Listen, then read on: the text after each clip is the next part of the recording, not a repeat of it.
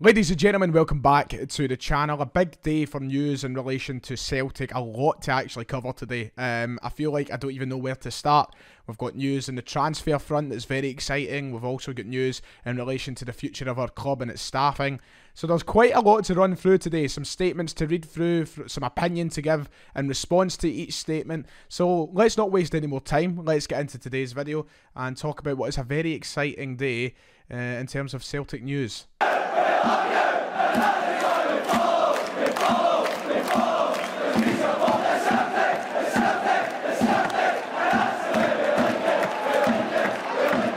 And before we go any further with the video, as I always ask, if you could please go down below and hit the subscribe button if you haven't already. If you enjoy the content in this channel and you're looking for more updates as the summer goes on, then hopefully I will be here to update you. So if you could drop down below, hit subscribe, it would be much appreciated.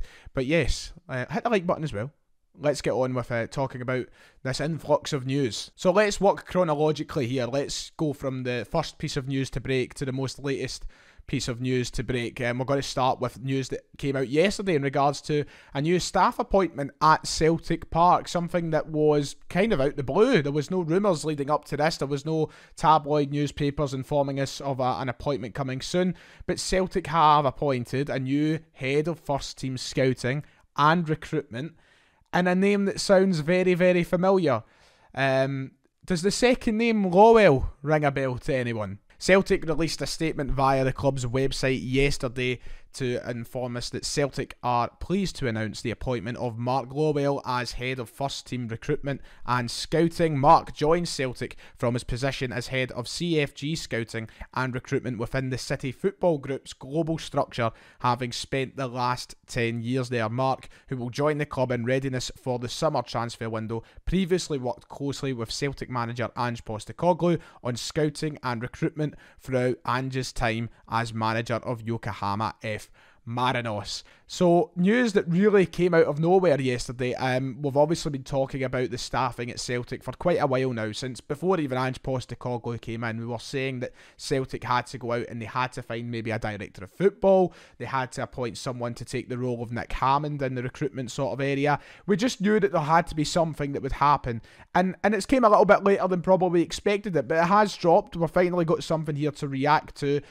And as expected, it has caused a very 50-50 reaction of the Celtic supporters. Why? Well, it's quite simple. It's that name, isn't it? Lawwell.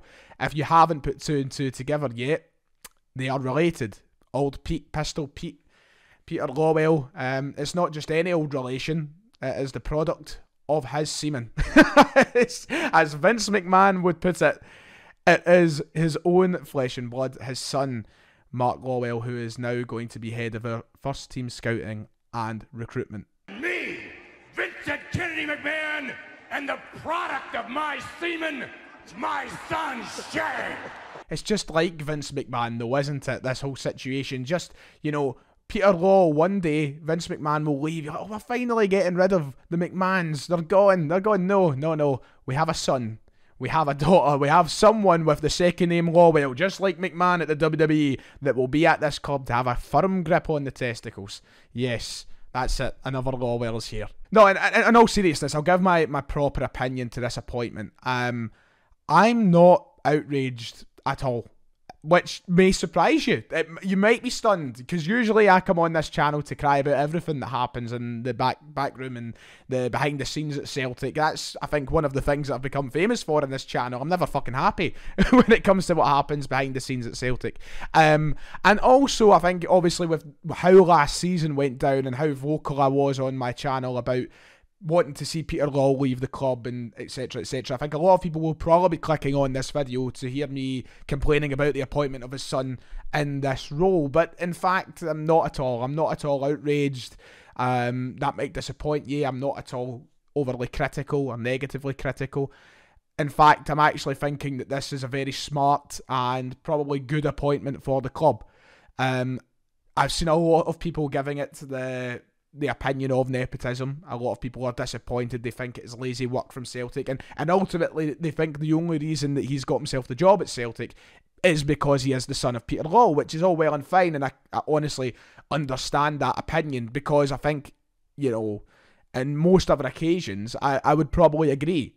But I think this is completely different. This is someone who's clearly experienced in the role that he's joining Celtic in. And not just anywhere, but within the City Football Group. A very, very good and well-run organisation in terms of footballing. You know, I'm not going to get into my political opinions on the City Group and my just overall fan opinions of the City Group, because you know me, I don't like Man City. But in terms of how football-related matters run, you probably can't work at a better organisation in modern football. We have seen the catastrophically good rise of Manchester City over the past decade, and now there are other teams across the globe in that City group. You look at New York City, who won the MLS last season. You look obviously down in Australia, who have their side down there as well, and I think there's a couple more over the globe. And of course Yokohama F. Marinos, where Ange Postecoglou worked in Japan. This is a very well-run organisation in which someone's held a very good role for the past 10 years. He's not coming in with no experience in what he's doing. He's not coming in out of luck. He's coming in because he's worked hard. And yes, there probably is an advantage because Peter Lawwell is his father. But at the end of the day, he does this work.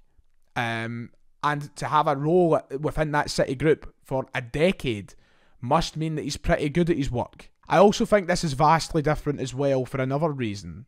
This isn't a boardroom role that his son is walking into here. It's not like, you know, obviously I understand why so many people get annoyed at Dermot Desmond's son being on the board, because that's, you know, a big role. That's a role that directly is going to have a long effect on this club in terms of how we run and where we move and how we try and turn ourselves into a more sort of modernised club. But this is a footballing role. Which also has a big impact on how we move forward as a club. Of course, he's in charge of our first team scouting, for God's sake. This could have impacts on us for years to come, but it's football related. It's not in the boardroom. And I feel like, you know, if we were to appoint Peter Lawwell's son to a position of power in the suits and the higher ups, then yeah, there would be a room for outrage there, because he wouldn't be qualified in that role. But this guy is qualified for this footballing role that he's walked into.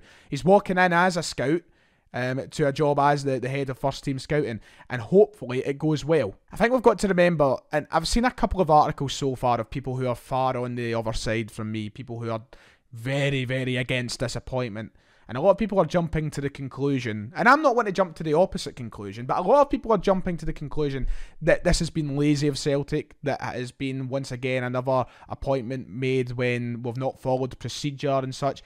I don't necessarily agree with that either. I'd imagine that there was a process in place here, a procedure in place, which probably would have involved the manager firsthand.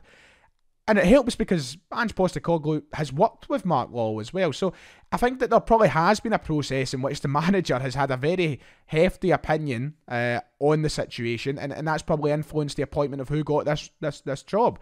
So I don't really necessarily agree with that. Let's look at Ange Postecoglou's comments. He also spoke in this statement. He said, "I was very keen for Mark to join the club, and clearly I am delighted that he has accepted this important role and that we have been able to bring him to Celtic. Mark is someone who I worked with closely throughout my 4 years at Marinos, through which time we developed great trust and an excellent working relationship. He knows the way I like to work, the way my teams play, and the particular player profile in which this requires." And judging off what Ange has said there, if he's good enough for Ange, he's good enough for me. Ange sounds delighted. Now, I know a lot of people, when it comes to these statements, just think that things are said and just off the cuff and they don't really mean them. It's just to beef out statements, etc. But I think if they've worked together for 4 years, they clearly have a good relationship here, and Ange wouldn't be saying that for the press. He wouldn't be saying that for no reason. As I said, I think Ange has probably had a very influential say in Mark getting the job here, and if this is a guy that Ange thinks will do well and already has experience in working with him to make this an easier process, I am all for it. Call me crazy, but I don't really care about his second name. And also, ultimately, I just hope he does well at the job. We understand what first team scouting and recruitment means. He's going to be in charge of bringing players in over however long he stays at the club now. He's going to be the head man in scouting and recruitment. Let's hope that he does a better job than the last guy, cough cough, Nick Hammond. I know Nick Hammond made a couple of good signings, but there was a lot of garbage, to say the least. A lot of garbage. So yeah, let's hope he does a good job at this. I'm excited to see what happens and bring on the summer transfer window and all the rumours that come alongside it. And the second big, as I said, it's a big day for stories, and this is one that would normally take the headlines when it comes to Celtic, and it would be the first thing on the agenda, but we're saving it for the end here. We have got extremely good and extremely positive news about none other than Jota and his future as a Celtic player. Now, unless you have been sleeping under a rock this morning, or you've just awoken, you might not have heard, but you should have heard. Things are looking good. There has been some very positive things wrote in both the Portuguese and Scottish media in regards to the future of him and where he will be playing next season. And when I say positive, I mean very fucking positive. Right, gonna have to excuse me. I'm going to try and get through this with the kind of broken translation that I have, and also with the pronunciation of the publication itself. But the news was broke this morning, according to the journal de Noticias, I think it might be Noticias. They said, and this is in a rough translation, by the way, I've tried my best via Google Translate to get this into English, understandable English. So this is what they had to say. From the range of athletes at Benfica, it's already known that two players, Jota and Florentino, will have different destinations. The winger, star of Celtic, should stay at the Scottish club, which as far as we know will exercise the purchase clause agreed upon the loan deal, valued at €7.5 million, and he's already informed Benfica of the decision. So, according to this journal, which is now being run with every publication in Scotland, apparently Jota himself has informed Benfica of his decision, and that is going to be to join Celtic. Now, I'm going to say it straight away because I don't want to be left with egg on my face should the worst happen. I am touching wood and I am saying I'm not getting my hopes up quite yet. Until there is official word, I am going to be remaining as calm as possible. I'm actually buzzing, to tell you the truth, but I'm going to try, on camera at least, to remain as calm as possible until the deal is done, until there is more to it. But this is very promising news, to say the least. Apparently, the £6.5 million deal, €7.5 million, looks to be going through, and it looks as though Jota is happy to stay at the club, knowing that he's not in the plans of Benfica's new manager next season. Benfica will be appointing, I believe, Roger Schmid as their new manager for the new campaign, and apparently Benfica and him don't have Jota in the plans.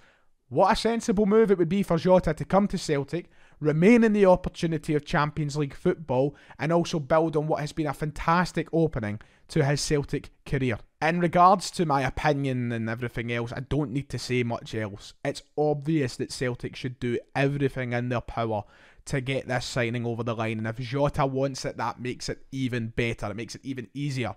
It's always good when both parties want the same thing. So I think we should be shoving every single penny into that contract that we can afford, and we should be doing our best to make sure he stays at the club.